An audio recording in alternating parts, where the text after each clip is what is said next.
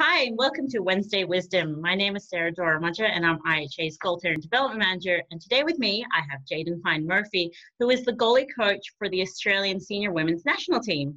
Welcome, JPM. Thanks, Sarah. Thanks for having me. Oh, pleasure. Okay, so the accent gives it away. I'm going to assume that hockey for you started way back in New Zealand. Yes, correct. Back in New Zealand, grew up in a very small town called New Plymouth, and only inline there. So I grew up playing inline right from the very start. I think I was about 9 years old. I went up until just played inline throughout my whole youth until I was about 17. I got my first taste of being on the ice.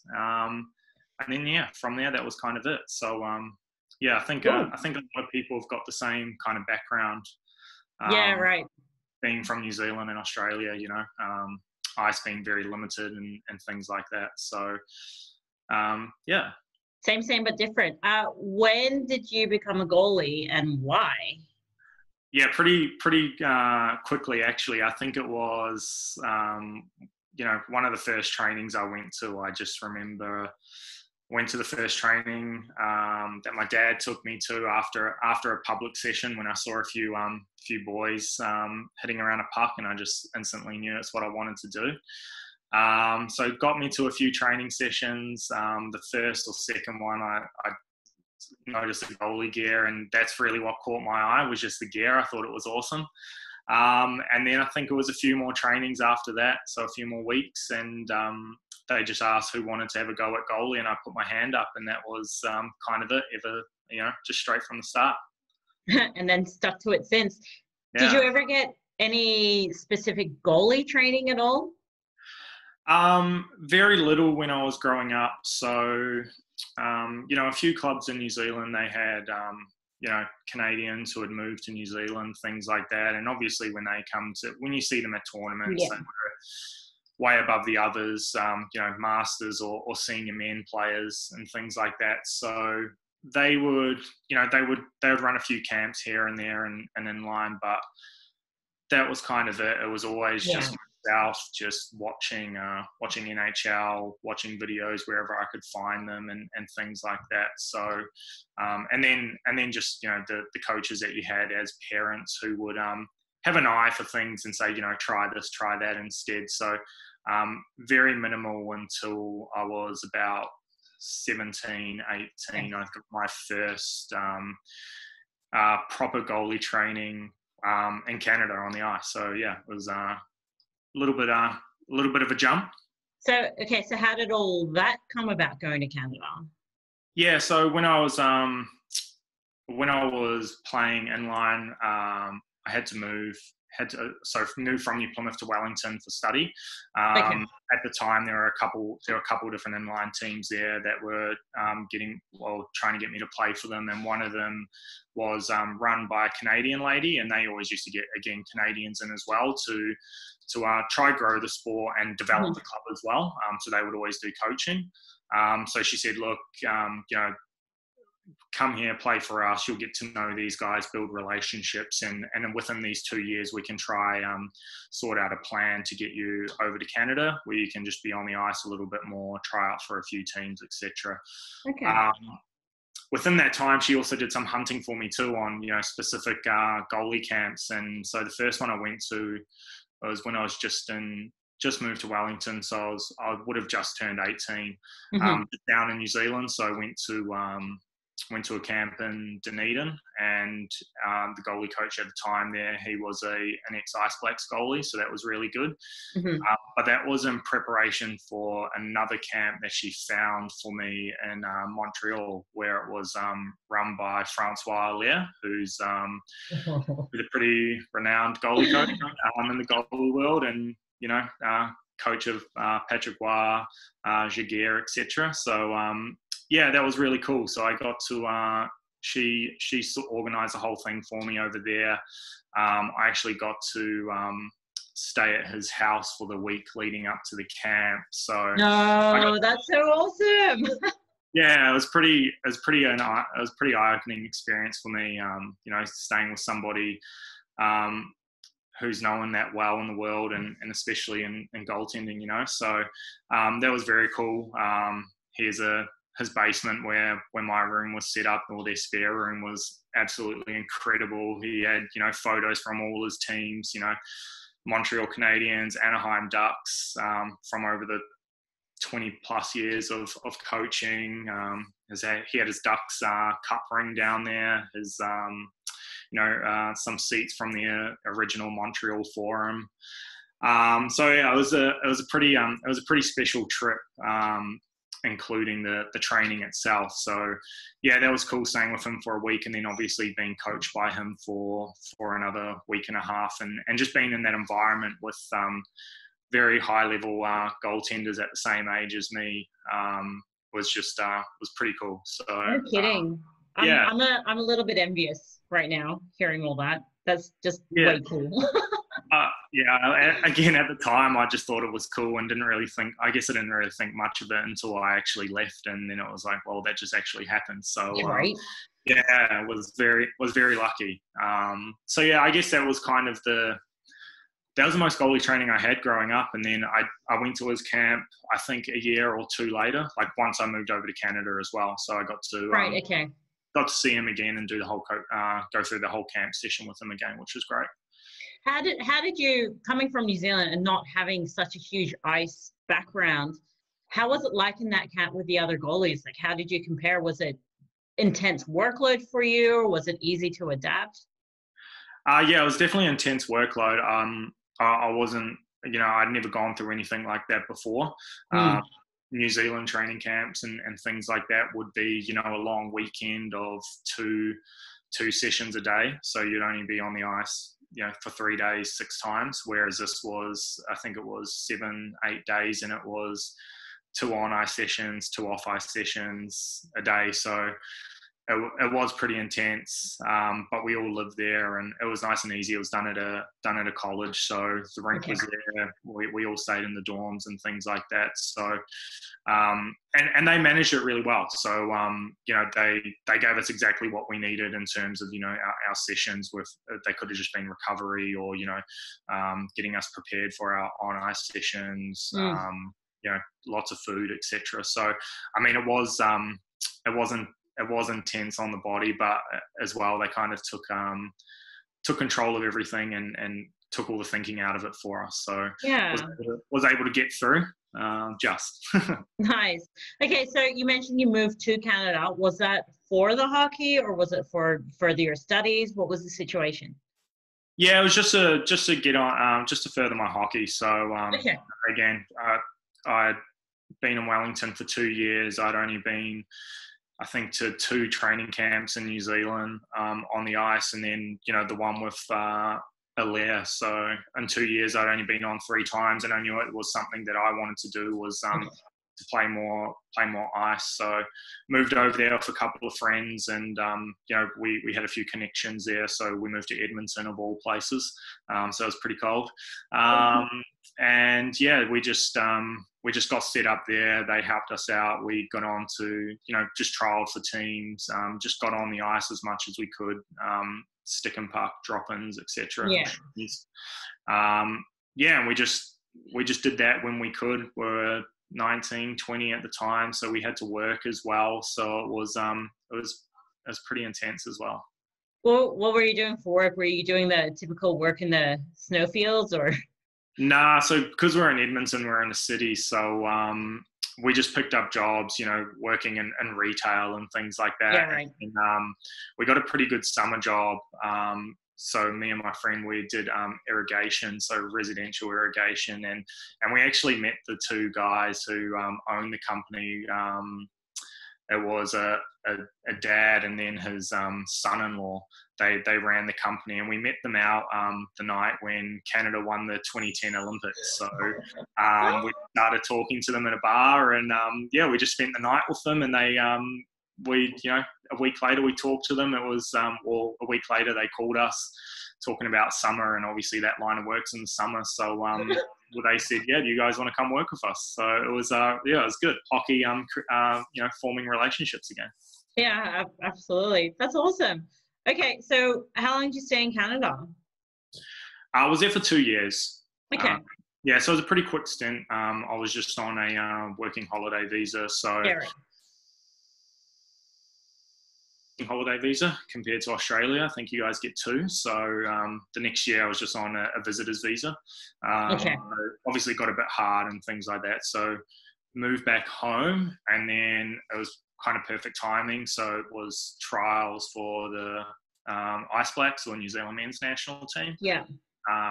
So went for that and made the team, which was great. So it was the first time I'd played or been selected for the team. Nice. And then, went away to Worlds with them. I think it was about 6 months later. Went to Worlds with them in Iceland, which was absolutely incredible. Loved it there. We played in Reykjavik, and then so just did that, came back, and then moved to Australia. But the whole plan was to only be here for a couple of years and try and move And we've still kept you. Why Australia? Why did you come across? Another very interesting story. So just trying to get back to Canada, going through the whole visa process, and I just thought, come over to Australia, try something new. And I was hoping it was only going to be again, for a couple of years max. And I was like, well, look, it's pretty good spot. Hockey's good, and a little bit more money to be saved, I guess. So that was kind of those are the drivers. And then that's it. Awesome. Okay, so 7 seasons now in AIHL, with both Ice and the Mustangs. What's it been like for you? I mean, you've obviously enjoyed it. We've kept you that long. Yeah. No, it's been great. I mean, it's to play something like that at this, this part of the world, I think it's pretty rare. I didn't actually expect it to be as high a level as it was, to be honest, and to, I don't know, be so, I guess, involve so much commitment. I think if you talk to everybody who plays in the league, especially here in Melbourne, I don't know how it operates exactly everywhere else, but you have 2 ice sessions a week. You'll have your gym sessions as well, and then you're away on the road, or you've got 2 games on the weekend here, on top of fitting it into a work schedule as well. It's pretty good. It's pretty good. Yeah, no, it's good, and I like that it keeps growing as well. I mean, take this year completely out of it. But everything with the league is growing as well, and I think just hockey in general in Australia. Okay, so when did your coaching career kick off then? I guess it kind of kicked off pretty soon, in my inline days. So I started coaching. I think would have been about 16 or so, with me and a couple of my friends. There was a group of 5 of us, and we're all on the same team. I think we're in the under 16s or under 18s. Okay. And I don't know how it came about, but we ended up coaching the under 10 team. So we all kind of put our hand, we're like, oh, we could do this together. I think they needed a coach. I think it was the first year. It was everybody in the under 10s had never played before. And I think somebody kind of pitched it to us, and we actually did that with our coach at the time as well. And she would have been in her mid-20s, or maybe late 20s. So we're pretty, I guess, similar in age and things. So she was kind of the head coach, and then there was the 4 or 5 of us who were all assistants, I guess. So we had a big group of assistants. So that's kind of how it all kicked off. So pretty soon on. Awesome. Okay, so with all that along the way, you are now the goalie coach for the Australian women's national team. How did that even come about? You've been there for, what's it been, 5 tournaments now? 4. 4? Yeah. So how that come about? I think I kind of fell into that too, to be honest. The one year they had a training camp here, and I think it was the year before they went to Jaca in Spain. and I think they won gold that year. So I just went down. Emma Poynton, she was the manager. She's the manager, at the time. yeah. Yeah, she, she was president for Melbourne Ice too. That's how I got into the Melbourne Ice, through her. So we knew each other obviously for a few years, and pretty closely. She just asked me if I wanted to come down and help them over the long weekend, if I was doing anything. So I said, yeah, for sure, I'll definitely come down. So came down, helped out with the girls there, and then they went away to Worlds and everything like that. And then the next year came along again, same kind of thing. They asked if I wanted to come down and help out again. They said they really enjoyed it last year. So I said, yeah, I did. I'd want to. And then they, I think at the end of that weekend, they kind of asked if I wanted to go away with them. Oh, nice. It was a big surprise. And I just said, well, yeah, of course. It was pretty soon. I just said, look, I'd love to. I just need to clear it all up with work. And yeah, here I am. I guess, 4 more tournaments later, or another 3 tournaments later, and that's kind of how it all happened.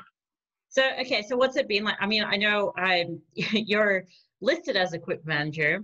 Really, you're there as a goalie coach, and everyone knows that. And we all, whenever we go away on these teams, we all hold multiple roles, as we do anyway. But there as goalie coach, what do you do? Because it's not like you've got the girls, they've been selected on the team. It's not like, okay, I'm going to revolutionize your playing style, right? Yeah. You can only do so much in a short space of time. So what does it kind of look like when you go away with the team?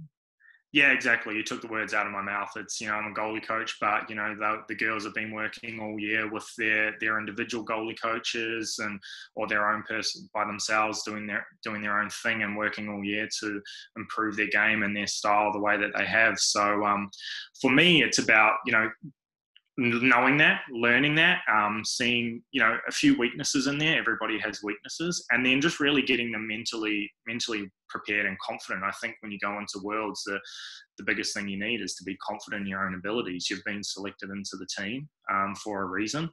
You can do the job. It's just, doing all the little 1%ers along the way to get yourself, mentally ready and really, really trusting and being confident in yourself. I know the first year that I went away for New Zealand, I didn't have that confidence at all because I didn't have that goalie coach. It's when you're by yourself and you're just with another goalie partner, it's a competitive environment, a friendly competition, but you're kind of always critiquing yourself in your own head, and if you don't have anybody to vocalize that with, it's very hard to find those progression steps along the way and get you game ready.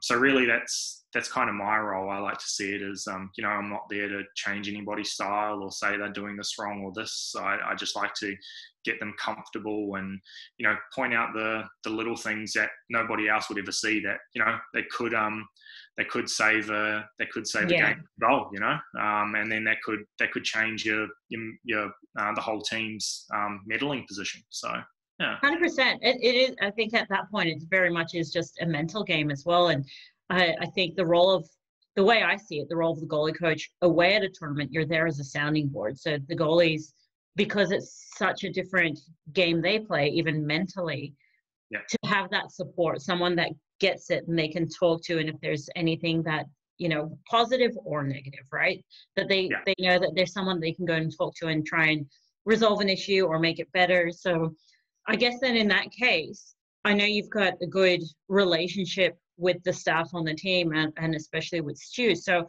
how much input do you get in the practice design and in what the goalies do so that they're not neglected? Yeah, Stu's really good with that. So he'll ask me what I need and things like that. At the start of training, he's really big on letting me do what we need to do to get them ready. And then during the training, obviously, it's all about the team. So it's what they need to work on. But he does make sure that there's they are getting a lot of action and they're not sitting in cold. And he double checks with me, is this going to be a good drill in this time, etc. So he's a coach that's really, really aware of what goalies need, and he's always double checking that I've got enough to give them that. Nice. That's really good to hear, and I really hope that happens even more across the board, across all the teams, not just national teams in Australia, but just everywhere, because I think that's really crucial. So with four tournaments under your belt as goalie coach, you've had a few goalies come under you. What's been highlight moments for you? Honestly, the way that they all work together, to be honest. The girls that I've been lucky to have, or sorry, the women that I've been lucky to coach, they're just great teammates. They're very supportive of each other. They work really well together. You can see them encouraging each other on the ice, like during the games, things like that. So that's actually been a really big highlight for me. I've been lucky enough to be in those environments too, a lot of the time. So just to see that naturally come into, put egos aside, two goalies in a national team, they're obviously the best goalies for, the area that they're in or whatever, and used to getting 100% or close to 100% game time. And then suddenly you get into a national team where that's not the case. And it's no disrespect, but it's just part of the position, right? And for them to put that stuff aside, that's always been, something great to see. And again, it's just happened every year. So it's been really good. Yeah. And then, no big deal, but you won gold this year as well. Yeah. So that was great. There was it was, I think there was a bit of pressure on everybody, to win that medal. We obviously didn't have a good year the year before, got relegated, and came down, and we had a very young team again. We had two new goalies this year who hadn't played at that level before, and I think there was a bit of pressure, but we didn't feel like there was pressure, and the whole team in general didn't. Mm-hmm. You just didn't sense that with the whole team. They really gelled together as a team, and look, I think everybody could see that. I don't know what your thoughts were on that as well. obviously being there, you saw it from that outsider's perspective. It's nice playing against the Aussie girls. I mean, because they're all my friends too, right? But yeah. Even and it goes back to just the culture of the team and how supportive everyone was. I'm not on that team. I played against the team, but everyone was so supportive of me, even after the game and after the tournament. So I'm an Australian team member, but I'm not, because they certainly made me feel that way. And, the game against you guys, that was only 2-1, was definitely my highlight game of my career. And now I'm retired. So you played a great game. Thank you. It was good fun. Yeah, well, it meant so much to me, right? But this is not about me. So who knows what's going to happen next year, but let's talk about the future. There are a whole lot more female goalies coming up in the ranks. There's a lot more competition in Australia. What are you looking for with the goalies that you take away? What is it that goes, yep, I want you on my team?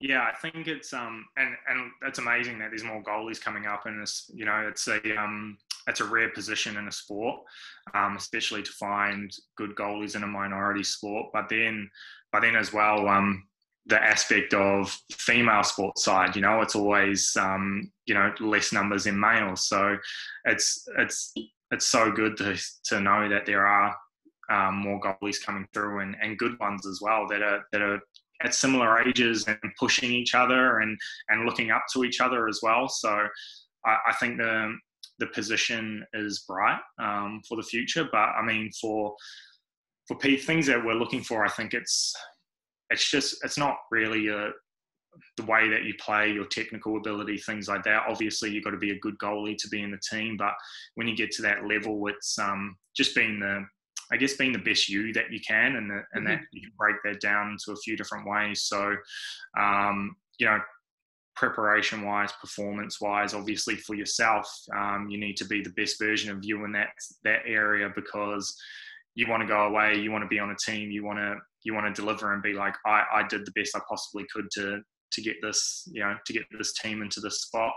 But then as well, being the best you is being the best teammate. Like I said, about the goalies I've had, and just the NWT team in general, just all great teammates. You know, they've got a really good culture that they've all created from themselves.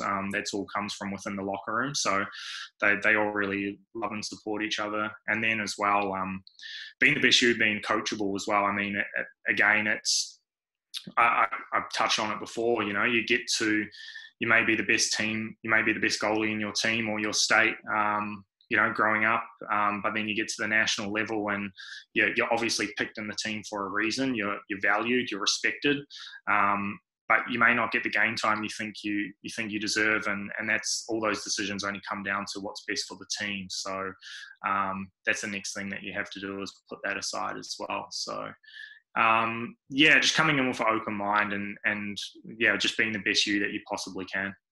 Awesome. That's really good to hear. And I think this kind of goes across for all players as well, that there are perhaps some players and goalies in Australia that have never been cut from teams because we just don't have the depth. But then you get to the national stage and you might end up in the fourth line, or you might be, I don't want to call it the backup goalie because it's not. Yeah. It might be an even split. It may not be, but they've never been in that situation before or been challenged that way. And I think that's where you know if they're going to make it or not make it, right? Yeah. But that's also part of development too, right? Like to see improvements, you've also got to maybe take a step back here to be able to take 2 steps forward, you know, rather than staying at that same level the whole way through. So you've just really got to look at it from maybe take yourself from being inside and look from the outside looking in, you know, and see the bigger picture and just always try take something positive out of anything and something that you can learn from, because that's always just going to make you better. 100%. Awesome. So I know with the cancellations of tournaments this year, who really knows what's going to happen next year, but when things do get back to normal again, I do wish you well. I hope Australia gets another gold and then they can move up to where they should be. Thank you so much. And I look forward to working with you, you know, in some sort of capacity down the line and just supporting the program the best way that I can. Yeah, awesome. No, thank you so much for having me. It's been great. And hopefully we can keep working together for a long time. Awesome. Thanks so much.